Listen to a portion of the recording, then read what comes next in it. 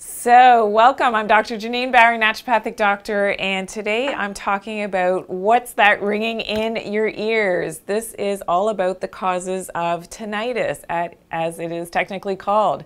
So some of the causes of that annoying ringing in the ears could be a wax buildup, and that's something definitely to have checked by your doctor and have that alleviated in a natural way. Another cause of ringing in the ears could be after an ear infection. So this is very common, and again, something that you definitely want to be checking with your doctor if you do have ear pain. But also, if you've got that tinnitus, don't worry, I've got tips on how to fix this in my other videos. So that could be, after an ear infection, that could be another cause. Also, another cause could be stress. So this, yes, the tinnitus can be stress induced. So whatever we can do to decrease stress levels is going to be helpful.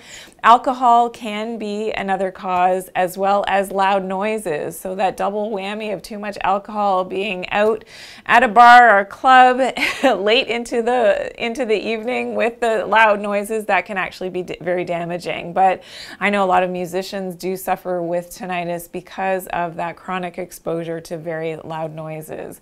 And another cause could be certain medications. So the ones that could cause this are aspirin, ibuprofen, antibiotics, and some diuretics or water pills can also be related to that ringing in the ears. And that's interesting because in traditional Chinese medicine, anything that's working on the kidneys, and the kidneys is related to the tinnitus, and usually those diuretics or the water pills are having an effect on your kidneys. So again, something new that you maybe have not heard before. So I hope you have some questions for me. Please leave them in the comments below. Be sure to share this video as well, and give me a big thumbs up. If you're new here, welcome.